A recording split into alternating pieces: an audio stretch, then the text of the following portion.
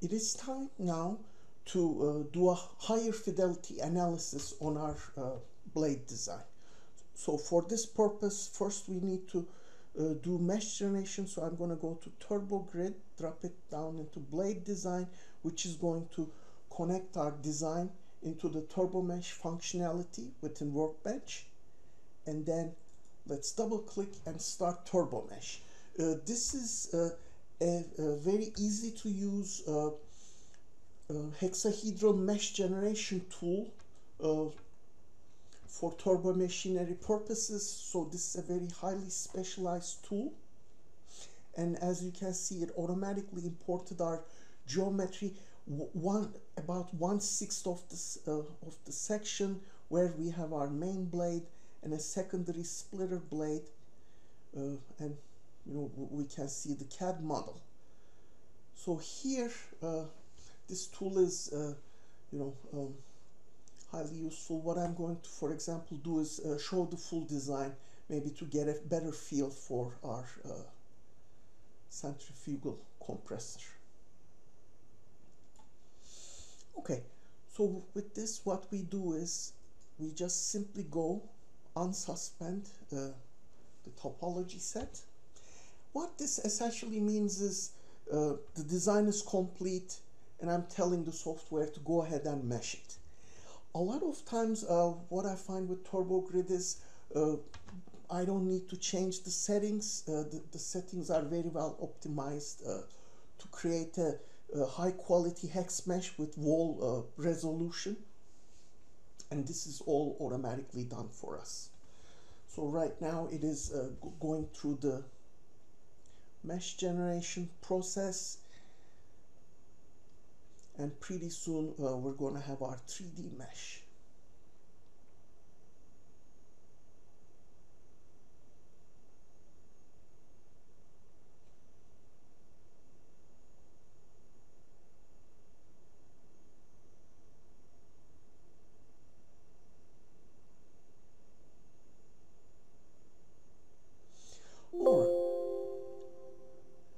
All right. Here this time we got a warning about the outlet domain, and to avoid this I'm going to employ a trick.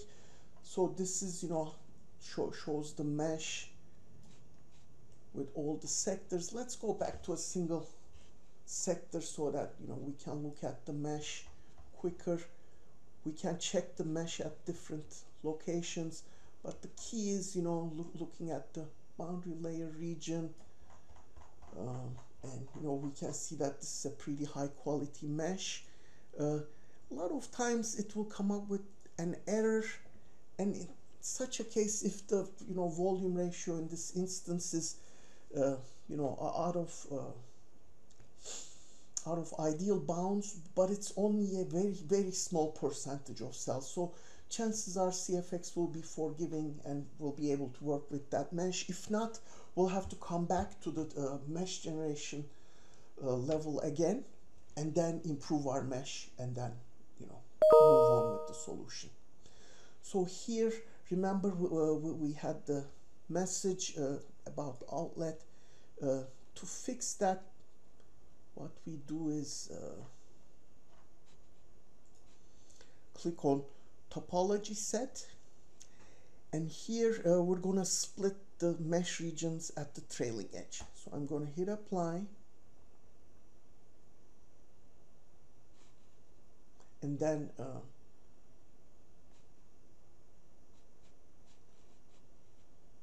we're going to regenerate the mesh.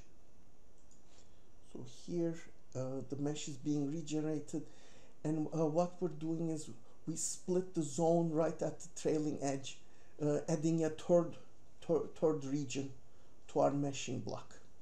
And a lot of times this trick is going to resolve that problem, and we're not going to get that warning again.